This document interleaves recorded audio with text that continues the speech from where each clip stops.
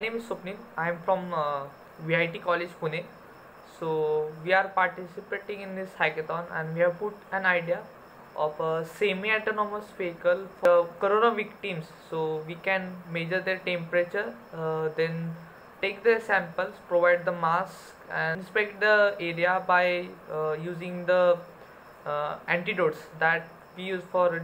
Is that when a patient is suspended that yes, that patient has coronavirus, so what happens is that a individual goes to him, checks the temperature by his own hands, takes the sample and then carry to the hospital.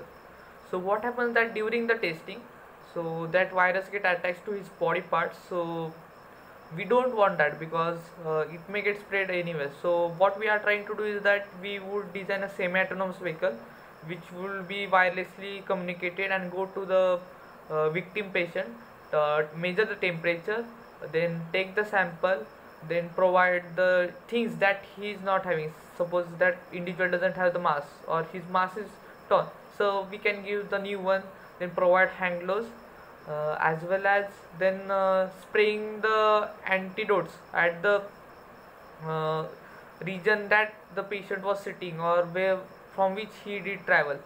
So this may kill the virus, so without actually involving the human being at that position, this semi-autonomous bot will travel that place with the help of the camera, so an individual can see.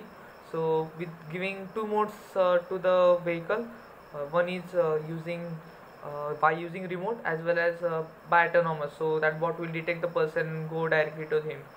So this will reduce the doctor's risk, means at the starting stage, so one can use this bot. So better, you like our idea?